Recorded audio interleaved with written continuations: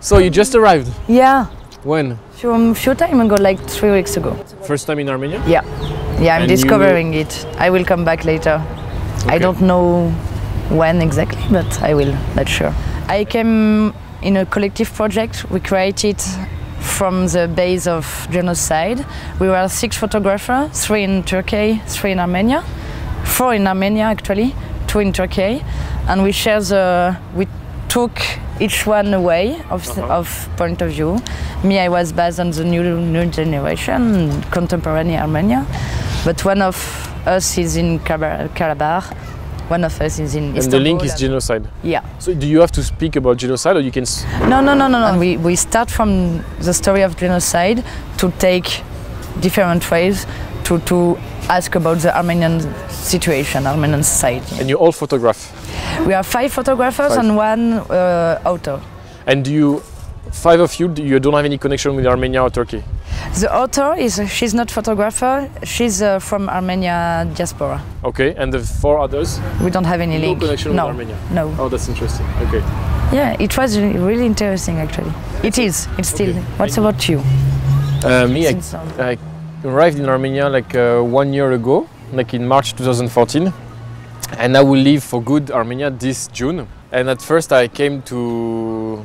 I mean, it's always difficult for me to say that to Armenians, because usually when they ask me, you know, like, why did you come to our beautiful country? I say I came to kind of study corruption. It was not... I mean, this was the reason why I came. But the reason why I stayed was because of the people that I discovered and, like, you know, the country. Didn't expect to stay? No, I didn't expect to stay so long. That's for sure. I expect to stay like, you know, maybe 6 months, 1 year, but not that much. And so yeah, I mean, at the beginning I was working like as an intern, like in a media, and then I started to teach at AUA, and I was involved in theater project with some Armenian and Turkish actors. And so I think I traveled a lot in the region, in everything. Last weekend I was in Karabakh. I mean, my perception of Armenia from the very beginning to now has changed really a lot. I mean, the thing is, like, you know, the first 2 months I was busy doing, like, you know, a lot of interviews for my thesis about corruption. So interviews with, like, you know, a lot of people, activists, international organizations, journalists, whatever. And after 2 months, you know, like, I realized that, you know, the topic I was studying, like, it was pointless or to write anything more about it, because everything is clear here. And what is clear? That there's a lot of corruption, everyone knows about it, but nothing changed, basically. And then I stayed because I discovered, like, I mean, the first 6 months I discovered, like, an energy that I couldn't find in France. You know, like, new project. Maybe it was because of the environment I was working in. You know, like media and university. No, I think that I can feel it too. You see, when you first arrive here, you can feel this energy, like, from... Yeah. To create and to make something, you know, good for the country and everything. Exactly, not from a lot of people, but from some people that you meet, you really feel, like, you know, this passion to, like, you know, try to change something in this country. And so I was really, like, into that, you know, like, a lot of people around me, and, you know, the environment I was working and everything. There was this, you know, like, I don't know, this energy to change something. There is this challenge, like, you know, something has to change in this country. Like, you know, you cannot just wait. It's like people still think and believe that they can change the society and they can build something that we don't have in France anymore. I think few people in Yerevan too, because it's really different from the countryside, I think. Yeah, I really think. Yeah. Have you been, like, outside of Yerevan? Yeah, sure. Where did you go?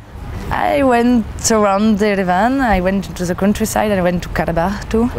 But so you saw, like, you know, like, on the road, you know, like, a lot of villages that are, like, quite empty, or, like, they are, like, quite... Yeah. And that was interesting me. Yeah. I realized that a lot of people, a lot of young people didn't born here. Yeah. So they are Armenian from outside. They have roots from Armenia, but they born in another country and they decide at one moment to come here. And that's really interesting, because I met other young people who wanted to go out from this country. So that's interesting for me. And so what do you feel like, because you've been here for, like, you know, like 3 weeks? Yeah, how do you feel, like, you know, the situation here?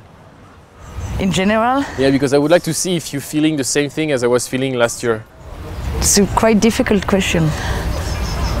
I don't know what to answer you, because I feel a really nice energy, like what you said just before, but in the same time I really feel this society like really controlled and really by the political way, by the government, by the economic way. It's really hard. I feel a really nice energy from some young people, not everyone, but some here in Yerevan. I can feel that young people want to change this society. They have some dream for this country, but in the same time, I don't know if they can realize that.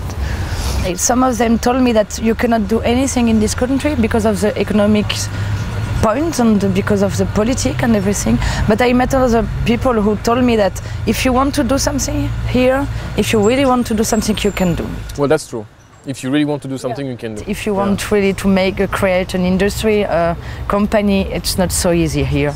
I really speak about little things, you know, and more services, and you know. No, you're right. I think that because I mean, there's this case of Carrefour. I don't know if you heard about it, but Carrefour, they spent like 4 years trying to settle here.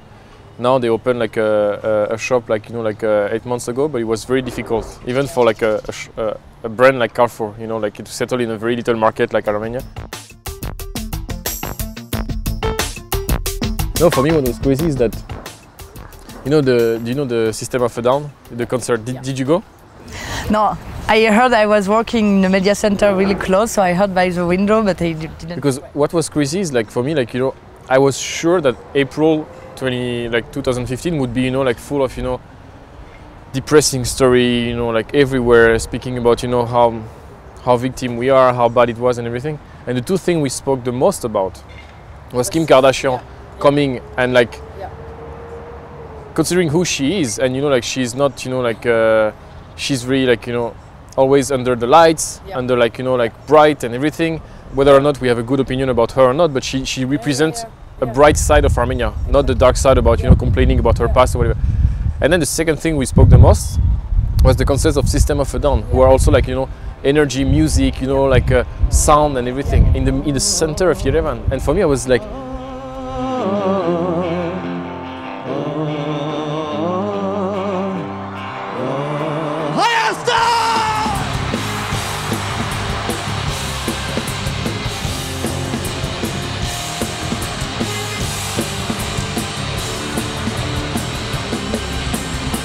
once again, I was surprised by Armenia, because I was just like, the very months where, you know, like we should have had, you know, like a sad commemoration, you know, with candles, with people crying and everything.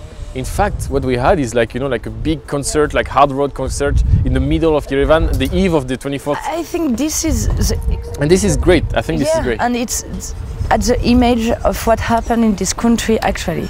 I really think that there is a big gap, big difference between this generation and the new one and the old one. This generation, I feel that maybe they will change it, because they didn't use the Soviet Union. Well, they knew it, but not so much, and so maybe they can build something new, you know, not get stuck to the past. And this System of the Down, this concert, it was full of young people who get the same energy, and what the band say, you know, they spoke about the government and the present society and what they have to do and everything. So like, maybe it was a representation about what this young generation wants. I don't know. I hope.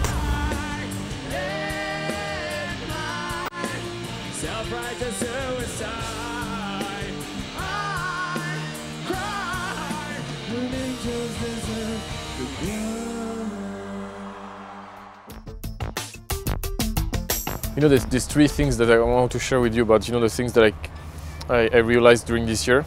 Like, first, an anecdote is like, there was a teacher at AUA who did this exercise with her students. The exercise was, imagine that you're taking the elevators, and there's the Ministry of Education, the Armenian Ministry of Education, taking the elevator with you. You have exactly like 1 minute to tell him something about, you know, what needs to be changed in this country in terms of education. Just, you know, for the elevator to go upstairs. You have 1 minute. What would you say? And there's this girl who said, I wouldn't say anything to this guy. I will just say, wait.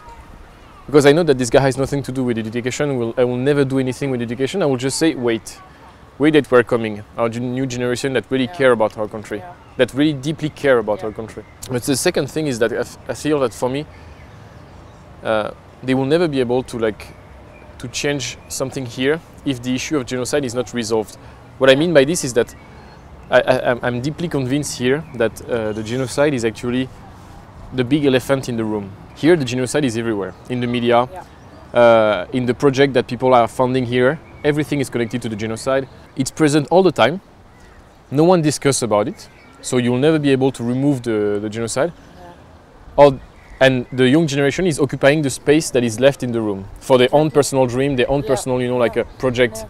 But the thing is, like, if they don't address this elephant in the room, they will never be able to have more space for their life and everything. If the government focus on this genocide, that's sure it's important. Sure, I don't say that, but it's a way to forget and to focus on it. You don't see all the problem of the society. But this is why I was about to tell you that it's like, when I say the genocide is the elephant in the room, is that it's either used as a way to unify the population. Of course, I'm not I'm not Armenian and I cannot really see, but from what I saw is that here there's a kind of solidarity of people are united for the genocide. Otherwise, if you don't speak about the genocide, people, they are fighting against each other here. I asked a question to my student. I say, if you were president of Armenia, what would you ask if you had something to ask to Turkey? I say, would you ask financial compensation? They say yes. And I say, okay, if Turkey agree, what do you think would happen? They say nothing, because our government will take all the money. So you see, before even speaking about it's very connected to that, and it's so they address the question of genocide, I think in the wrong way, and here when you see surveys and studies, people, they say our first preoccupation is not genocide, it's jobs, it's it's economic security for the diaspora. It's the genocide. So this is and the government, I agree with you, it's using that to and for me there should be a unity around something else, around this desire to build a new country. I feel this unity from the young generation. I really feel it. And a lot of them told me politics is a shit here, and this government is a shit, and even if we change of government, it will be the same, and so we don't care anymore about politics, and we are making what we can around us. Which is actually funny, because it's a little bit what's happening in France also. More and more people are saying, we don't care anymore about politics, we're going to create around us. It's really I agree with you. But the only thing here in Armenia is that this generation, part of it, and especially leaders, people that knows and everything, they're just going away from the country. So this change that this new generation would bring might take much longer, because here there's these new parameters that it doesn't exist in a lot of countries, that people are leaving. So they are not the driving force for the change. But you're right about that. And I thought when I start to work here, I thought that I will work about that, about young people who leave the country. No, but I realized that I was wrong about that. I met some young people who wanted to leave, but a lot of them finally told me, I want to leave to have a good education, so I want to be educated myself outside in Europe, but I want to come back, because I want to, with this education, to make something for my country. Really? Yeah, like a nationalist, way of thinking. And after that, so there is this kind of young people, and I was speaking to you about young people from outside, who told me I came here, I decided to come here to make something to my country. I feel more Armenian than the country where I come from, and I want to do something for my country. So maybe I was wrong. There is some young people who want to go out from this country, but a lot of others want to make something. So maybe,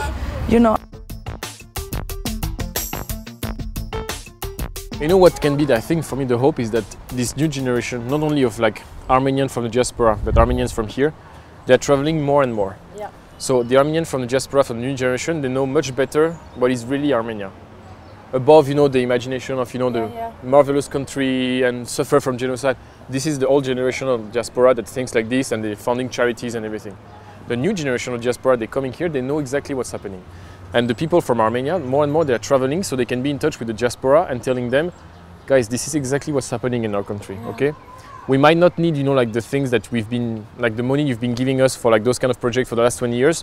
We might need like this money, but for other kind of projects. And now, you know, like the young generation that comes, you know, as you say, like 2 years, 3 years, maybe they stay, maybe they come back, but still when they will come back, they will speak about Armenia, they will say, you know, this is what's happening, and it's actually very challenging. And me, maybe I can do something, and you also, if you want to visit. And I think it's a shame because when you go to the south of Armenia, me personally, I've traveled like in a lot of countries. The south of Armenia is beautiful, like, you know, and they're not even like able to build like a good road to visit, but they could, like, on tourism, Armenia could be like the next spot in the South Caucasus. For me, it's obvious that, like, you know, there's so many like potential here. And I feel like, you know, like a lot of people here, like whether they are like, you know, journalists, entrepreneur, researcher, whatever, they want to do something, but there's no support at all from the government, because the government is just, you know, and this is like such a shame, because you see that it's officially there's 3 million people in Armenia, but we know that there are between 2,100,000 and 2,400,000. And we know that there are approximately 50,000 people living every year, which is, it's a lot. I mean, it's really like in 20 years, if nothing changes, it's over. And people who are living, it's not the old people, or it's like active people. So it's like people that could, like, you know, build a country, that could innovate in a country. Those are the people that are living. So for me, like, you know, like if nothing changed radically, like in the next even 10 years, I mean, there's a serious like threat. I mean, I'm really concerned about that. Like, how are you gonna do? Like, I mean, you don't have any more population. You are like among, like, you know, like countries that don't like you. When I speak to a lot of, like, you know, like young people here, young Armenians, whether they are, you know, like mostly like, you know, activists, I would say, they're struggling inside, because, you know, like there's this like collective challenge that is, we need to save this country, and we need to fight for our country, and we need to change something in this country. And I think for French people it's the same. At some point you need to, you have to say, you can say, you know, I'm a citizen of the world, I can go wherever I want, but at some point, I mean, France brought you kind of a lot of things, and you need that, if you see that something is going wrong in your country, you want to do something. So you have this kind of collective, you know, but at the same time here, I mean, the new generation think of themselves as more like individual. So they also have the dream, and they say, should I really sacrifice myself for this country? Especially if it will change in 30 years, what will I be in 30 years? Because me, I'm an individual. I have dreams, I have life. I want also to. So you see, like, it's very difficult to struggle this. Yeah, you're right. And the real issue is, like, will they come back after, you know, they see the world, they see, like, you know, will they come back? If they come back, Because me, I'm sure that they will come back if something changes here. If something starts to change, a lot of people of Armenians will come back. It's bad, because I think that for me Armenia has everything to build a great future, but still it's stuck in the present and in the past. Do you think that there is a change now in those times? What we call new Armenia and things like that. Do you really think? I see the change, as we were saying at the beginning of the conversation, is like, what helped me to stay here is the people around me that were making a change. Whether it was journalists, you know, like doing great journalism stuff, great journalism report about something that is really like relevant about changes in Armenia, or like entrepreneurs, or actors who are trying to give another point of view about this society, you know, like to laugh about the society, you know, like trying to, like, you know, get out of this, you know, like this depressing, like, you know, like environment. So this, I believe in that. But still, it's a minority. And I saw also a lot of my friends leaving during this year. I saw some of my friends, Armenian friends, yes, who left. So, and very good people that could have done like a change here, by the project, by what they were doing, by the way they were seeing the environment. And so at the end, you know, like me as an individual, as a French, I took the decision to leave because of the society that I don't share the values. For me, there's two things that I cannot stand anymore here. And even if I understand why people react like this, is like, you know, when, for example, you're in a line here waiting for something, a lot of people will go just in front of you, even if you've been waiting for, I don't know, like 15 minutes, someone will just come in front of you, will not apologize or whatever, will just, you know, like do his stuff and then go, without like, oh, or when you're like driving in a car or whatever, like like it's crazy. They do not wait, as if they were, you know, like so pissed off at, you know, like how this lack of solidarity between people. People they have solidarity among families, among, you know, like extended families in their network, in their like. But as a society, as a nation, I feel it's not enough. Like, you know, like and you know, when you're like attending protests here, people, they are saying something like, we want to own our country. In France, people will never say that, because we know that we own our country in a way. We know that, you know. And here there's no, like, I feel there's no unity. And me, I want to live in a country where you feel a little bit of unity, where, you know, like, okay, let's work together to go somewhere. Here you can feel this energy of working together among, like, you know, people are really committed to change something. They're really, but still, I like there's this unity that is lacking here. And maybe this new generation will bring this unity. Okay, how will we want to have our country in 20 years? We want our country to be, you know, like this, like this, like this. Not, you know, not a unity based on victims of, and this is like something that is lacking here, that I'm missing here. One thing I wanted to tell you about is like, you know, like, you know, we were speaking about the diaspora and Armenians. Something that for me could work is the example of Tumo. It's a couple from the US Armenian diaspora who founded this creative center for technology. And every kid can attend like a workshop activities for free. And here you get from all Armenia, or? All Armenia, wherever. I mean, you can come from a village, from Yerevan, from Vanadzor, from wherever. You come, you don't have to show any like ID or whatever. You just enter, and then you can start working on your computer activities. And the more you learn, the more you succeed in activities, the more you get points, the more you can attend other workshops, the more you can, you know, get skills. And the more you can, you know, be ready to work or to like innovate. And a lot of like, you know, kids that came out of Tumo, they created, you know, like music band, music band, like innovative companies and everything. Really like competitive on international level, you know, like Kanye West, when he came here, he visited Tumo. I mean, this is like because, and Tumo is like upstairs they have like PixArt, and PixArt is like, it's a big companies, and they have their research and creative center in Armenia. The rest is based in the US, but here you can see really a connection between the Armenian diaspora and the Armenians here, and this bridge can actually achieve great results. And when I saw that, even me I mean, I never saw that in France, never. Yeah. And I saw that in Armenia. I was just like, how is that possible? And so for me, this is something that really can, as we were saying, you know, like building something, not with the government, not against the government, but, you know, create an alternative, saying, okay, we've been living like this, now let's try something else. Let's try to innovate in, like, you know, be innovative in like technology, be innovative in like design, be innovative in like and this is for me like, you know, touch of hope that I saw like this during my year, you know, like theater, Tumo, American University, media, some media, and like I could see really like in different parts of the society there are different people that really want to change something, and maybe at some point all those little like points of hope will connect and will do like a change. But when is the question? Like, it will change, but when? In 2 years, in 3 years, in 10 years? What does it mean to change? I don't know. I know you will tell me like. Yeah, maybe. Yes. In 1 year, we'll meet again, you know. And